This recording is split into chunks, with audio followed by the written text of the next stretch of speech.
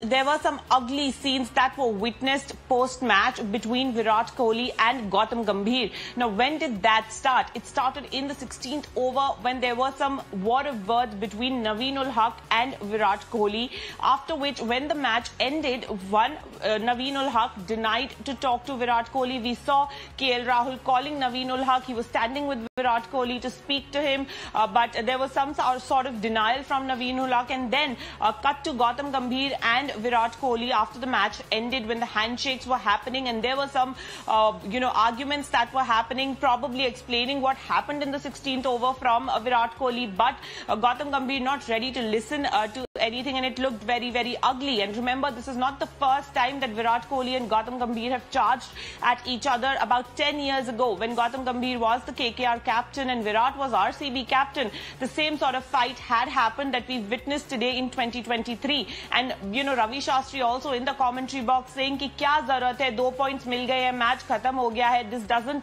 look good, and that is absolutely correct. Both of them, Gautam Gambhir and Virat Kohli, have been fined 100% of their match fees, and Naveen-ul-Haq has been fined 50% of his match fees, and one can only hope that these scenes are not witnessed again in IPL 2023.